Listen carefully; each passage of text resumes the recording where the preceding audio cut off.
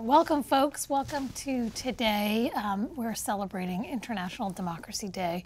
This was established in 2008 by the United Nations as a way of reminding us to take a check around the world and assess what is the state of democracy. And this year, we're joined by a panel here in Burlington, Vermont, to discuss the idea of democracy and what democracy means to you. We have with us Dieng, who is a former Burlington City Councilor, a political activist, and a New American leader. Sandy Baird, activist, former state legislator and city councilor. Oh no, former state legislator and lawyer. Political candidate and lawyer, activist. Pelin Kohn, who's with us from the Vermont League of Women Voters and also is a city councilor in the city of Montpelier. Yes. And C.D. Mattison, political thought leader and former candidate for Burlington mayor, and maybe a candidate in the future. And I would like to just hear from each of you a little bit about maybe just like define for you what democracy means in the context of 2024. And we'll start with Sandy. Oh. Yeah. Thank you, Megan, and thank you for doing this, because to me this is the most important topic facing us as Americans.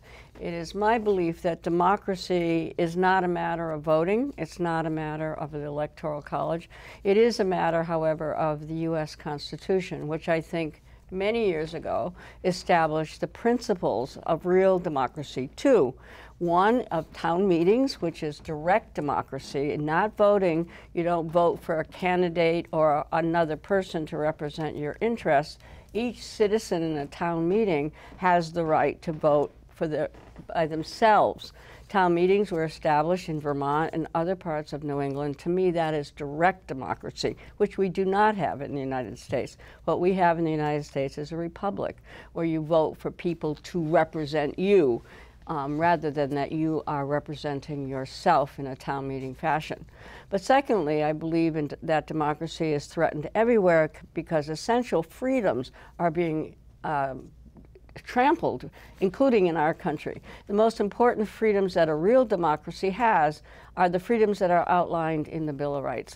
Freedom of speech, freedom of expression, freedom of the press, freedom to worship or not as you please and in the way that you please, freedom to assemble. All of those Bill of Rights are being trampled right now. There's serious censorship going on of the press. There's censorship of political debate. There's censorship from our universities. Everywhere there is an attempt to control free speech. Without free speech, without that Bill of Rights, you cannot really have a democracy, because nobody, therefore, can really speak their minds in a lot of ways. Great. So that's my idea of democracy, is not who you vote for. It is town meeting where every citizen has the right to express his or her opinions. Great, thanks. Now, C.D. Mattison, we're talking about voting. Sandy's talking about direct democracy. You just were a delegate at the Democratic National Convention. Maybe just give us a little sense of what's democracy mean to you, especially coming out of the energy and excitement of that experience. Oh, democracy, to me, it's a very powerful concept in the sense that in the United States, when I was born, it was illegal for my parents to be married. My father is black, my mother is white. And we were in the state of Georgia. So folks like to talk about states' rights, but in that instance, the state of Georgia determined that I was a bastard. We talk about freedom and democracy. I appreciate that in my lifetime, the Voting Rights Act passed, civil rights passed.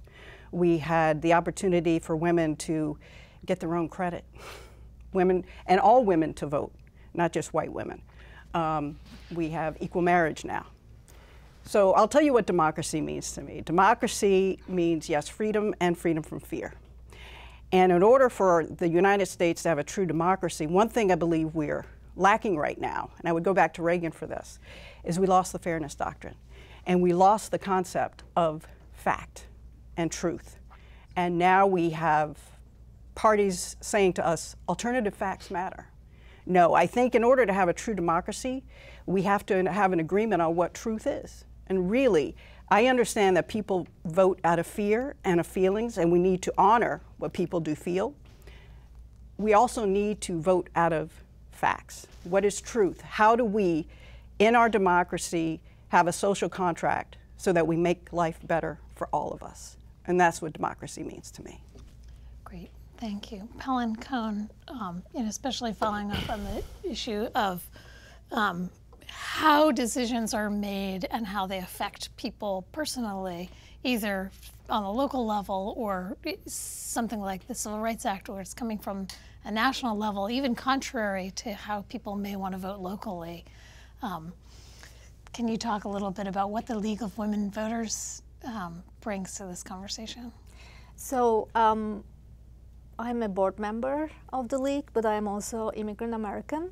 I moved here 7 years ago from another country, from Turkey. So I start working with the League because they really appreciate the inclusion and civic engagement.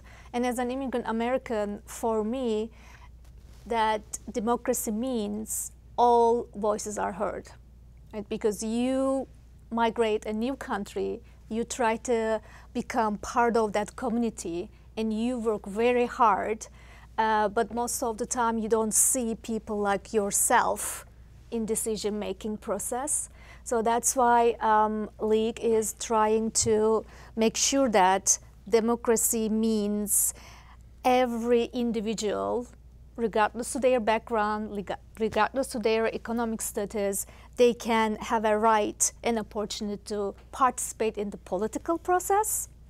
And also they can receive all the information with transparency. And there should be equality for all the people. And also they can be engaged civically. All the decision makings or decision might affect their life, right? So that's why we start working with the non-US citizen voting.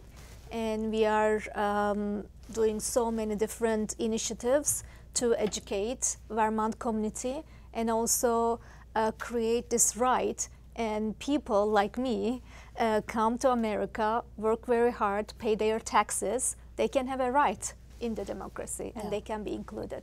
And Montpelier, I think, was the first city in Vermont to pass non-citizen voting. And then Burlington was the third after Winooski.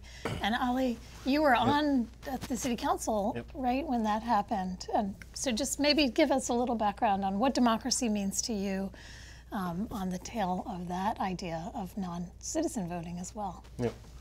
Thank you, and happy Democracy Day for everyone, the viewers, and happy to share this stage with all of you, and thank you for bringing us here today.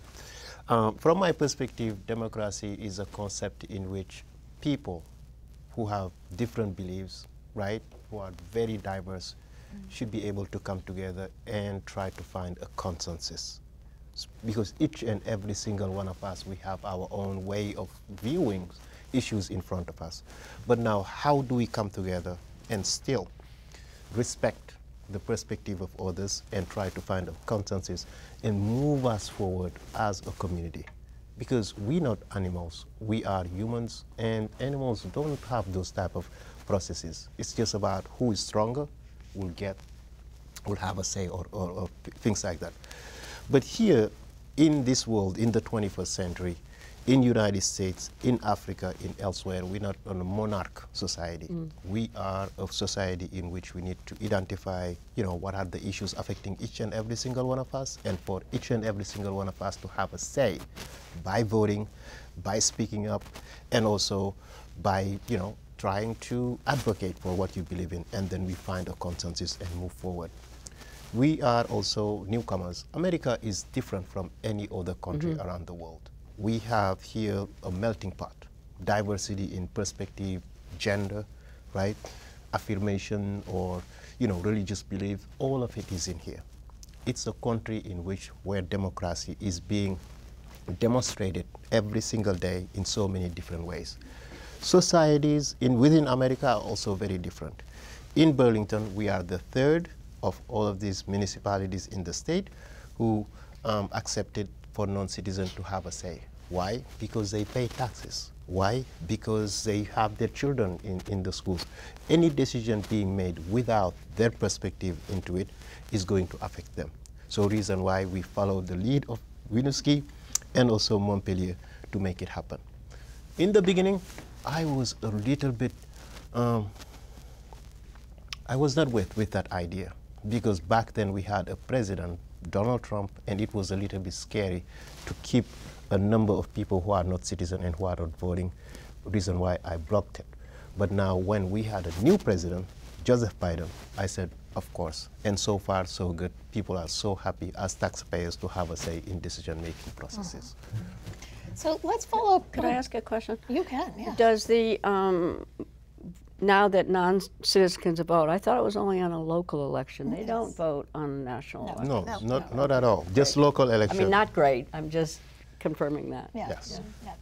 So let's follow up a little bit on this idea of, you know, local democracy, all voices being heard, and then the tension that that creates, right? When maybe the ideas and the thoughts, when there's a lot of misinformation, disinformation, hate groups on the rise, a quelling of free speech, right? A dismantling of some of the institutions that support our democracy, like a free press, an accessible and free press. So talk a little bit about what your experience is, if we can bring it down to like, what's been your experience in this local political process where you have had run into difficulties or where you have had successes in a democratic process to either reach that consensus or to maybe not reach a consensus, but to protect the rights of minorities to exist, and I mean that in the broadest political sense. So maybe talk a little bit about what your experience has been in the local democratic process around these issues. Misinformation, disinformation, free speech, hate speech, the tensions that we have around democracy. Is that a big question? Sorry. Could I say? Sure. Or, yeah. Because I'm a lawyer, I've been involved in many free speech issues. My argument is to follow always the First Amendment. If it's misinformation, get it out there. Let people decide between misinformation and real information. It is a respect for free speech. Even though it makes us terribly uncomfortable, hate speech follows under the First Amendment also, makes people very uncomfortable. However, there are a lot of things that are labeled hate speech that might not be hate speech. And there are examples in Burlington of that. I believe in a full knowledge of people to hear everything. That's also a right of free speech. People should be able to hear everything and all points of view, including the truth and including the false truth. But people are intelligent. As he said, people have consciousness and they have reason. People are able to determine for themselves what truth is and what truth is not. And what's been your experience? I'll give you one Yeah. example. Yeah. There was an example years ago. Burlington Telecom and the city of Burlington there were only 2 cities in the United States that covered Al Jazeera. Al Jazeera English is a news network from Qatar, I believe, in the Arab world. And we had Al Jazeera English on the air here in Burlington Telecom, here in Burlington, because it was municipally owned. You must remember the struggle, yeah. Megan. Yeah. Okay, there was an attempt on the part of a group here to eliminate Al Jazeera English from our local network. The opponents to Al Jazeera English argued that it was hate speech, that it was anti-Semitic. Al Jazeera English was anti-Semitic, and that it was anti-U.S., and that it should not be shown in the United States. We had a series of hearings all over this city to keep it on the air because it's free speech. We won that, don't you remember? We kept it on the air. The reason that we kept it on the air was that it was municipally owned, and therefore protected by the U.S. Constitution. If it had been controlled as it is now by a corporation, there's no constitutional guarantees.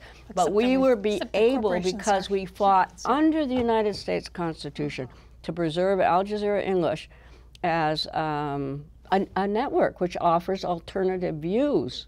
Yeah. And that's one example. But it was labeled by opponents as hate speech. Yeah. Other folks, I know this is kind of a complicated or convoluted question, but you're, getting into the kind of difficulties around democracy. Talk a little bit about your experiences in the local political systems. Yeah.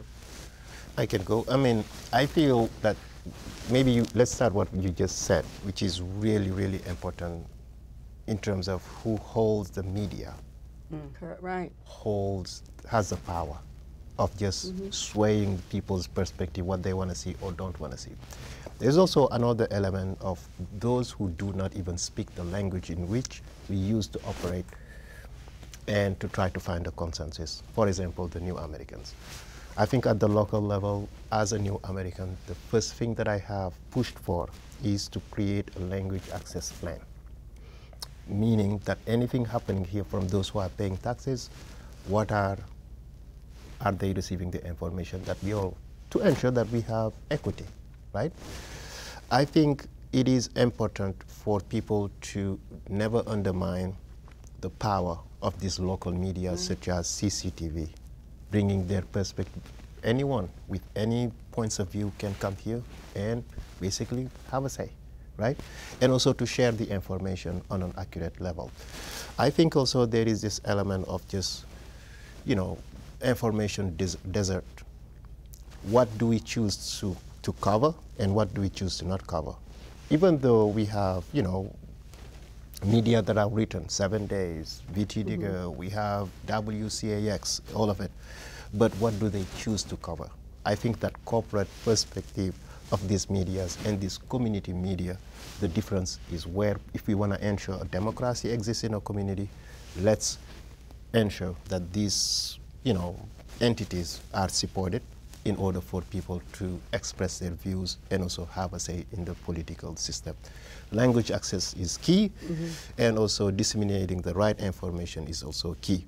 What is hard is to just make sure that people definitely have an understanding that not all information is true. Yeah.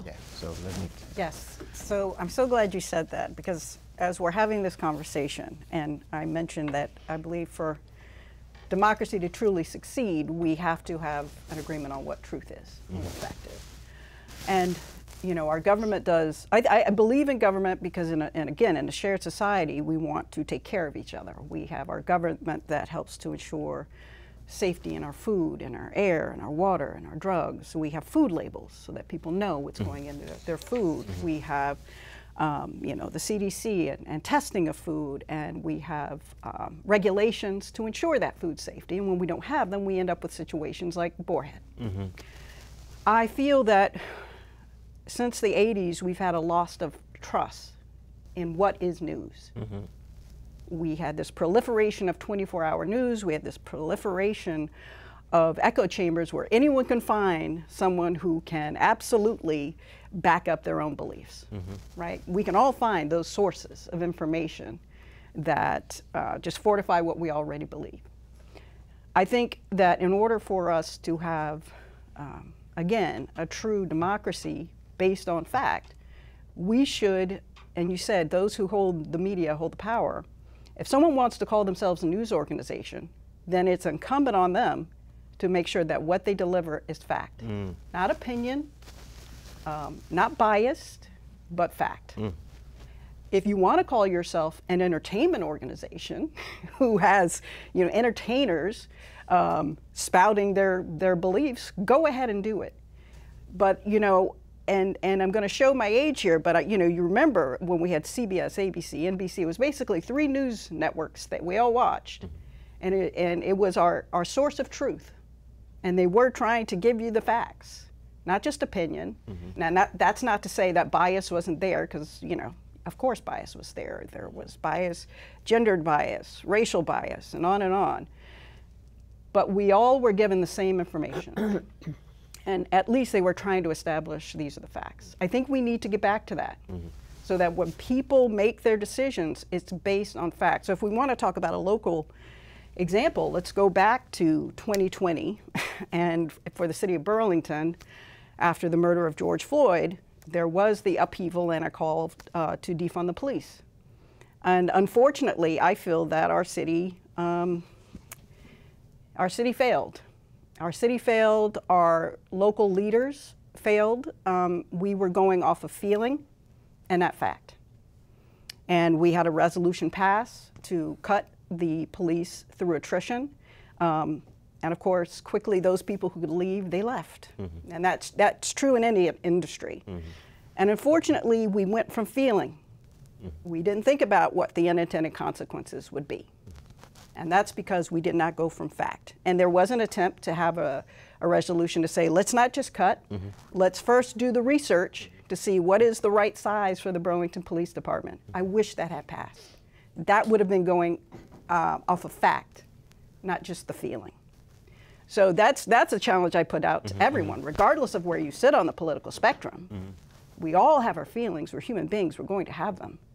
But can we temper them, take a breath, and say, all right, let's make sure that we're all informed and we're all moving from fact. Yeah.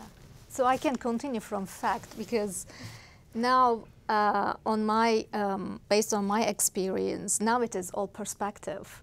There's no like, okay, there's no one truth, and there are like multiple facts, but also there are multiple perspectives. And somehow we talk about media and everything, but not every individual is a media now, like through their TikTok channels, through their YouTube, through their posts. So suddenly, you know, I'm a leadership professor and I teach my students, there's no black or white, it's gray. So when you are trying to find the truth, just keep this in mind. But now it is so much gray. So it is really difficult for this generation, including my kids. I have 18 and 16. They come out, oh, Mom, do you know this happened? I said, where did you hear from? From TikTok. Okay, so, but is it reliable?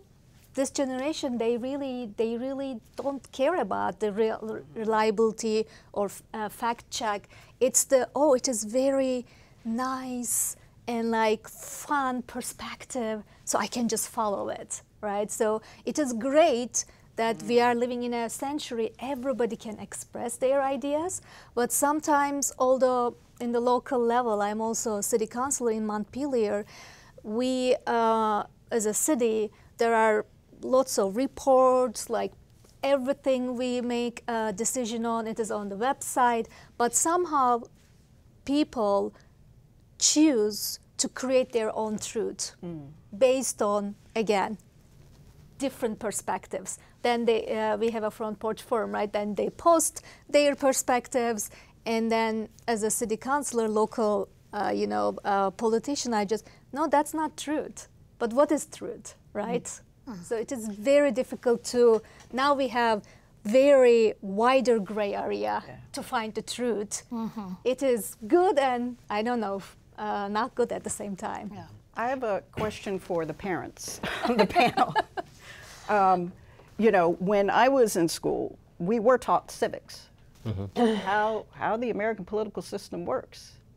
Are we still teaching our children this? There's no specific civic course, but there it's are actually history. It is actually one of the things in the Pew Research that the decline in civics education, and when you're talking about perspective and truth, I feel, not I know, but I feel that this is not a new idea, that disinformation and misinformation propaganda has obviously propelled a lot of our political systems throughout the years, but that civics that we have hopefully in a democracy, levers and mechanisms to counteract either checks and balances or levers and mechanisms of free press. And so I think that's the place where I'm wondering where you see examples of that. You see examples of of our democratic system right now being supported, even on a local level, by those checks against misinformation. I mean, we are always going to move forward with perspectives, and I think it's really actually kind of amazing and beautiful that we've gotten to this time where we can hear from and experience so many different perspectives and ways of being in the world. And so how do we like continue to embrace that, not shut that down, but what are the mechanisms that are going to keep us, you know, not putting people in jail because of their perspectives, not legislating people's bodies, not criminalizing behaviors or people, so talk a little bit about that if you have. I have a question for you. When you and others obviously talk about misinformation, what are you talking about? Are you talking about some opinion that's put out, some statistics that are put out of things that are wrong? If so, then we as citizens have the duty not to shut it down, but to counter it. To counter it with our version of the information. The purpose, to me, in a democracy is not to control, from the government's point of view at least, misinformation. The purpose of it in a real democracy is to counter it. And to let the people decide. That's what's called freedom of speech. I worry about this labeling of certain information as misinformation. Who's labeling it that way? Isn't it the right of each citizen to see that misinformation, if it's that, and then to see information and make a decision for themselves? American citizens are smart, intelligent people, as people are all over the world. And they have a right to make those judgments themselves, not to have the government shut down what the government thinks is information. That's really worrisome, and that is an example of government control of free speech. So maybe it is important to bring people together so they can express their ideas. Yes. So that's why League, we organize like even local candidates or national. We bring, because we are non-partisan non-profit, we bring people together from each side and they explain themselves. And people not only reading their ideas, but they can ask questions. They can say, oh, I don't think like what, I didn't understand what you are saying. Could you please clarify? Also, we do like a media literacy. We work with youth, and I think it's important accessibility, right? So we can help people to access the information, and they can decide, right, which is the good information or bad, whatever. I don't want to label anything. And also the language barriers, because Americans are a diverse population. So it is important, if we want to reach every single person with the right information, then there should be no language barriers to understand and to access that information. I think Sandy's question is a good one. Misinformation. Yeah. I think misinformation is dangerous. And what I mean by that is, I too believe in a free press. I do believe that if you're going to be a journalist, you don't just parrot talking points from anyone. That if someone says it's raining outside and the other person says, no, it's sunny, you don't just report both. You actually go and you check the weather and you report the truth. So misinformation is dangerous. We also know that misinformation can be propaganda, and it can lead to horrible things. So my background is that my mother is German. My grandfather was in the Hitler Youth. My father is African American, so I have generations of ancestors who were enslaved. My generational trauma is of being the oppressor and the oppressed. I know what misinformation can do. We saw what happened in Germany with the Holocaust. I know what has happened here as the descendant of African Americans. and misinformation around who black people are. I had the good fortune that my father died as an elderly black man, and I didn't know if that would be possible with the misinformation on racism that he dealt with living in the South. So it's not, I don't agree that Americans are smart in the sense to handle misinformation on their own. I think it is incumbent upon us, if we're talking about a free press, to make sure that we give them the tools they need, and part of that is truth. But how do you control then the press to do that? What are you talking? I'm not certain what you're saying. I'm not trying to control the press. Uh-huh. I am saying that let's talk about the last few years. Okay. Since 2016, we've had a devolution of political norms. We've had a lot of things in place for many years where we had expectations on our leaders, and it wasn't written down in law. There were just expectations of political norms that you would not benefit off the presidency monetarily, but it happened. So I'm saying that I can't force anyone to do certain things, but I think it's incumbent upon all of us as Americans to say, there are some societal norms we should all agree on. And having journalists attend to the truth and not just parrot anyone's talking points should be one of those norms. Yep. I mean, we all watched the national debate very recently between Kamala Harris, and Donald Trump. And we all heard basically this amount of information from a vice president, former president, telling people that in Springfield, the migrants are eating the cats, they are eating the dogs. I mean, there is nothing more hurtful than that. A president candidate, national television, I mean, providing information that are untrue. But what was beautiful about that statement is how David Meunier fact-checked the former president on the spot. To just say, we did our due diligence in calling the manager, town manager, but they reported that they haven't even heard of people basically mistreating animals, and now you're telling us they eating the animals. Where you heard it from? On the media. On the TV. Yeah. I saw it on the TV. You see, there is nothing more dangerous, and to your points that now everyone is a journalist, right? And to your point again that, you know, who hold the truth, right? And to your point again, I mean, basically, the amendments that we have here. But people are manipulating everything in a way to just find out. Now, I mean, I think in all of this conversation now, who holds the power? The power is held by the people. And the people, I mean, basically, because they have a say. They elect the people, they put them down from office.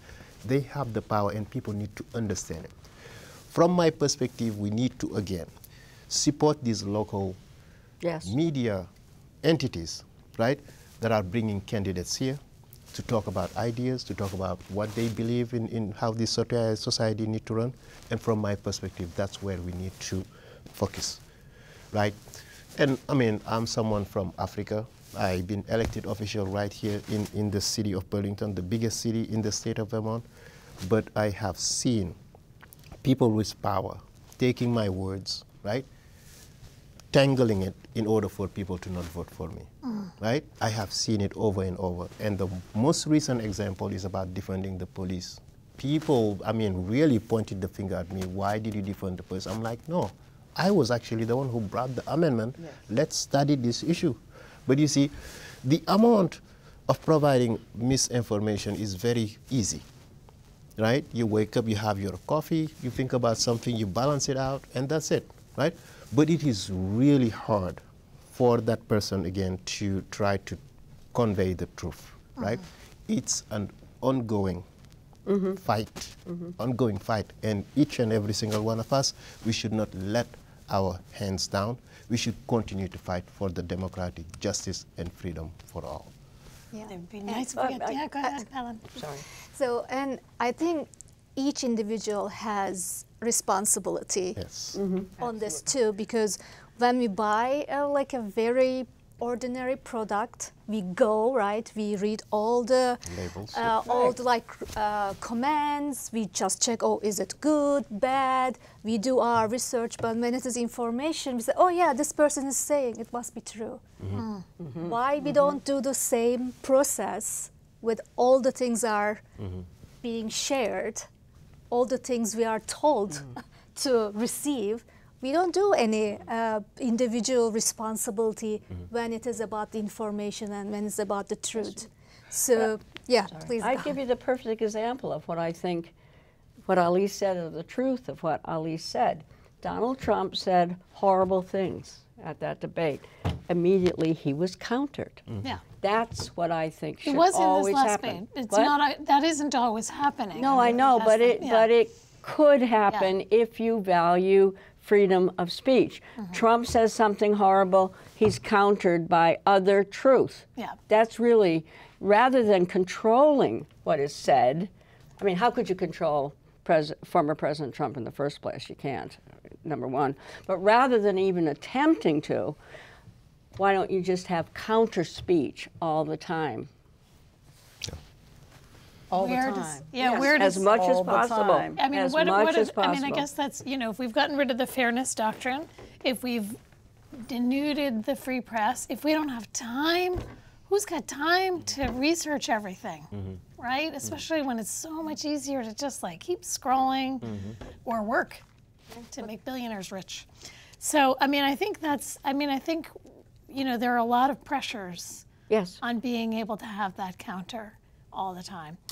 I want to spend a little bit of time on this idea of trust, because one of the things in the Pew research is, you know, that less than 30% of Americans trust their government, which might be actually a good thing, Yeah. or it might not be a good thing. But let's talk about where we need to have our trust and what that word means for you in relationship to democracy. Yep. I mean, I think in the state of Vermont, I mean, we can all give an example because it's a beautiful state, right? We have a governor who is a Republican, who doesn't have the majority in the assembly, right? But still, who's really loved because people trust him. Right. During the pandemic, we have seen his leadership. We have seen also the leadership of Mayor Weinberger. We have seen leaders that we trust, that we can convey, that we can follow. It doesn't matter what. But at the same time, there is danger, from my perspective, that are all the leaders who are just trying to hold like the power, who are also trying to undermine the democracy of the state of the people. And one concrete example is just about the city of Burlington. For example, the community oversight of the police. In so many different instances, we have seen a city council refusing to put that item on the ballot for people to have a say. And those people, those same people went and received 5,000 signatures in order for the city council to put it on the ballot, where you have seen again how they blocked it, right? Which item is you talking? The police oversight. The police oversight. Okay. Right? And I think, from my perspective, it's where the danger is. And again, the responsibility of the people is the people that you are voting into office to make a decision on your behalf. You need to take the time, study the issue, see their voting records in order to make sure that your democracy is still intact. And it's a work of us, again, to do it on a daily basis. And to be clear, that is on the ballot now, finally. Yes. It will be on the ballot in November, but it was blocked. Blocked. for- And also, you know, the version that is going on the ballot is a version that has been watered down. It's not the version of where, you know, we need to move this issue forward. But no, it was watered down. And again, just a couple of people who did it. Yeah. Trust. So trust in the government. What's that word? Trust. What does that mean? I think trust is Me? a mutual thing, right? You cannot trust any entity or individual with a blind eyes. Oh yeah, I trust you. You can do whatever you want. There should be some check and balances. So they should deserve, like in democracy, I think whoever representing you should deserve your trust, right? And also, when we trust politicians and elect them, they also trust us. right? If we just send them to the positions and do not say, do not do anything when we realize something is not right, if we don't say anything, if we don't use our rights, civic rights, then it's not trust, it is something else. So for me, again, trust is mutual, and it requires check and balances all the time. So even in local politics, why there's a term. Yes. This is the, I trust you for another term. But as a local or national, we earn that trust. So we are elected again. But it is not like, oh yeah, you can do anything you want for this specific term because we trust you. It's not like that. So it is, yeah, both sides, civic responsibility, and also all the things we are talking about, like ethics, right? That politicians should also follow, because democracy is not something like, oh, everybody can do whatever they want when they have a power. No, they, especially politicians in democracy, receiving that power in terms of giving something back, which is truth, which is trust, inclusion, whatever. You know, you can include so many concepts there. I'm one of those who don't trust government. I trust people. I trust normal people, because this is why. I've taught school for many, many years. I trust the ability of people because they have intelligence and they have reason.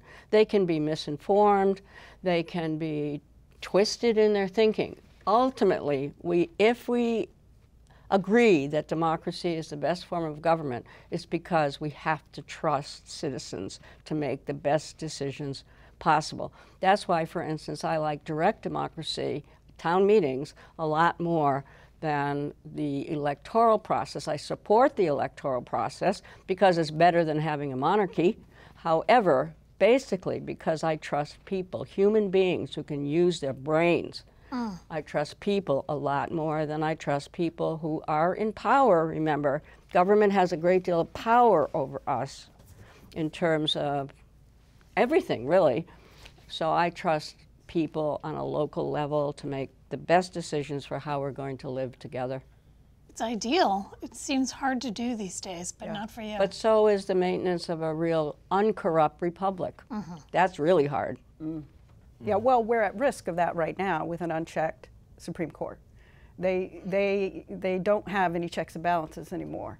There doesn't seem to be any set of ethical standards for the Supreme Court right now. And we need to remedy that, because when you don't have that, then you lose trust.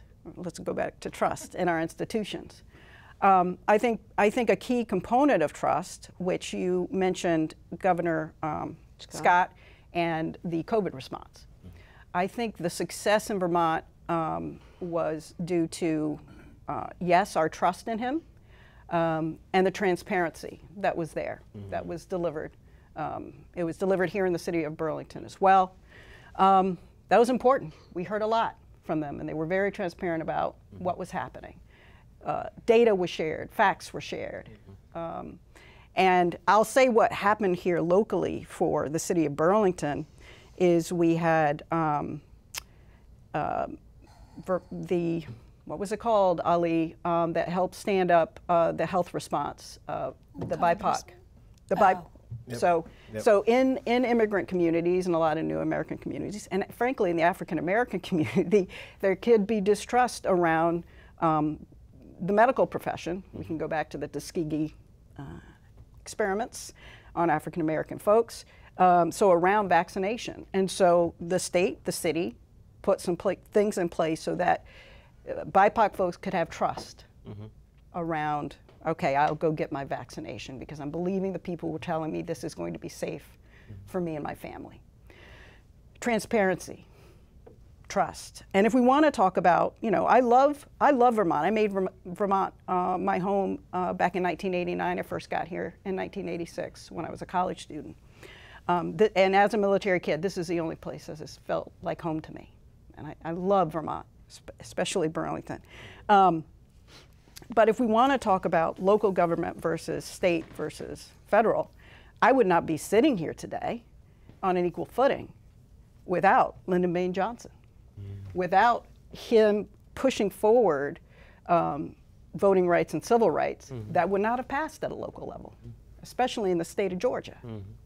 So sometimes we need to move our people forward when they may not be ready. And so I believe in our government here in the United States, and I appreciate that we keep moving towards our promise, even though we make steps back sometimes. And that's, yeah, I'll just stop there. Yeah. I mean, so much more to say, but I'll stop there. just wanted to add that since Democracy Day is an international, Right. Yeah. you know, event, right? I mean, I think from my perspective, I trust the American way of voting, definitely. Even though January 6th, that president said, no, stand down, but stand back, Yeah. something like that, right? But I think, you know, America has a lot of lessons to teach the rest of the world. We have a lot of problems, yes, that's true. And also at the same time, we have a lot of systems of government where the people do not have even a say. You know, Russia or China or elsewhere. Even some countries in Africa, such as Mauritania, there is no way that a president who is not doing a very good job still winning by over 66% of the votes. Venezuela, we had a problem right here. But I think it doesn't matter the way in which we approach this issue. I think America still is a little bit away than many other countries. And the rest of the world need to listen and also watch and learn and grow. Yeah, just wanted to add that perspective. Thank you.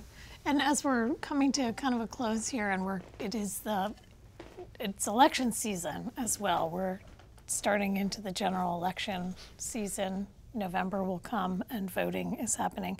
My little piece of paper here says that fewer than half of college-age people aren't registered to vote, and only about a quarter of them voted in 2022.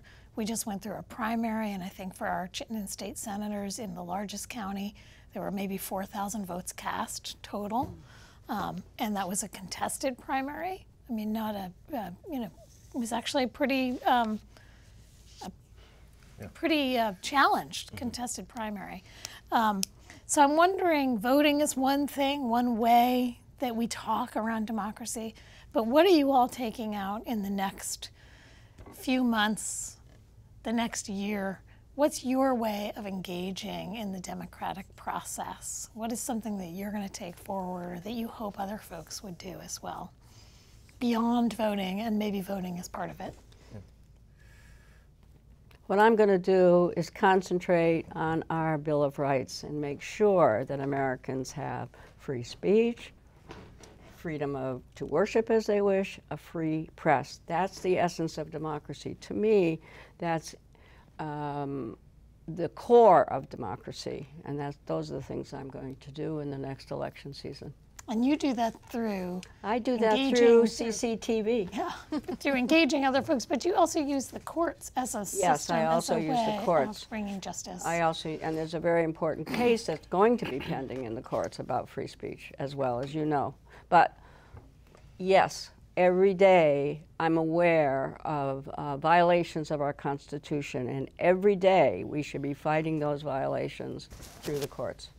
Great. Thanks, Pelin. Yeah, for me, representation is the most important thing in democracy. And you mentioned that most of the youth, they don't prefer voting because they don't see themselves in the political system.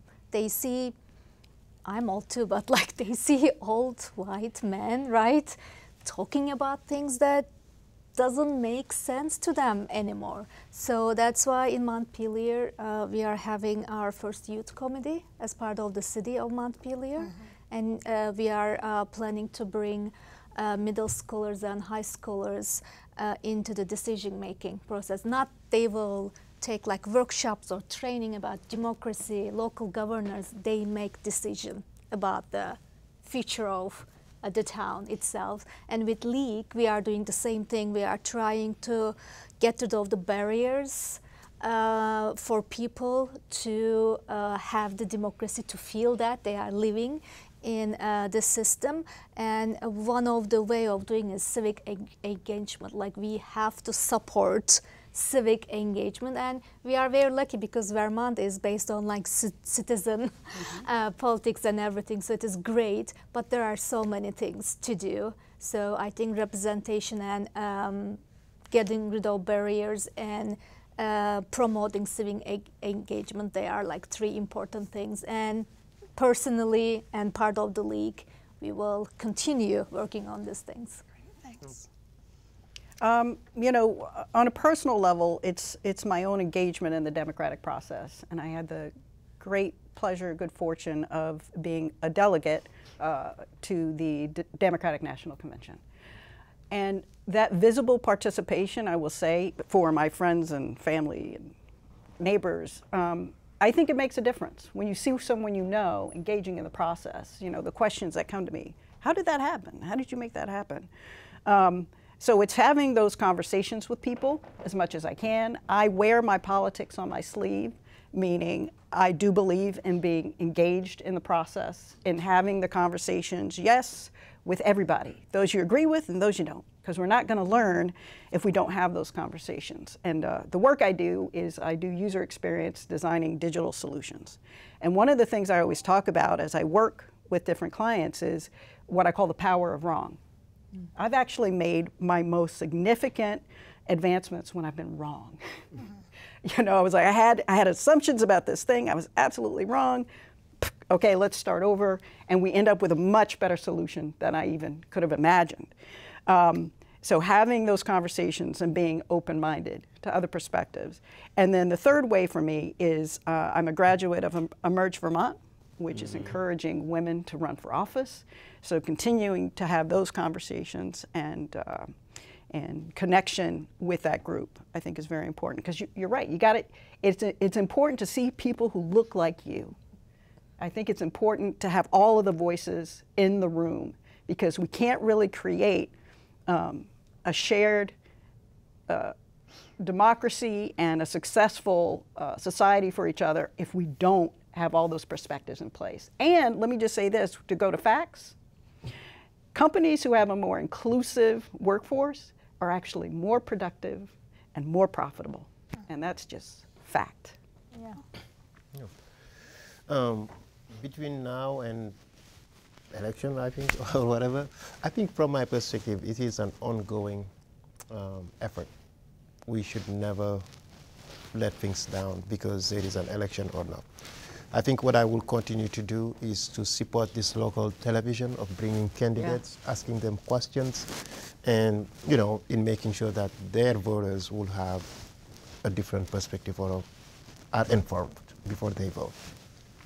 I think at the national level, I will also continue to engage people that look like me to understand the dynamics about this election and also the consequences that it may have in their future, in order for them, wherever they are, to make the right decision. You know, yes, vote for Kamala Harris, but at the same time, you just need to know that this election happened. If you haven't registered, you can register. This is how you do it, and this is the age in which you or your kids can start to do it. And what are the benefits? To inform them in a way, in a language that they understand, you know, and also in a channel, which is TikTok. I like it. You like it. It's there. But I think the ongoing work is at the local level, and especially in my neighborhood, which is a very conservative neighborhood. And as a city council, I studied a lot of great stuff about, you know, connectivity and stuff like that. But there are still a lot of misinformation out there. And also to recognize the people in our community, to do it through my social media, you know, doing great stuff. To remind people that you should not always wait for government. Right. But sometimes just at a very, very local level. It's my neighborhood, it's my street. Yeah. How do we bring two people together and just talk about the smallest issue, but not the bigger one.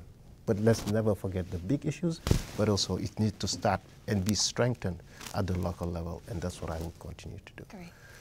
Thank you all. Thanks for joining us today. Really appreciate all of your different perspectives in this, you know, trying to tackle a big topic in 1 hour.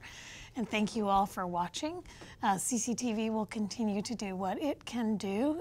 This is our favorite season election season, and we will bring you local candidate forums throughout September and October, and then we'll have an election results show on November 5th. Thanks. Thanks for tuning in, and enjoy International Democracy Day.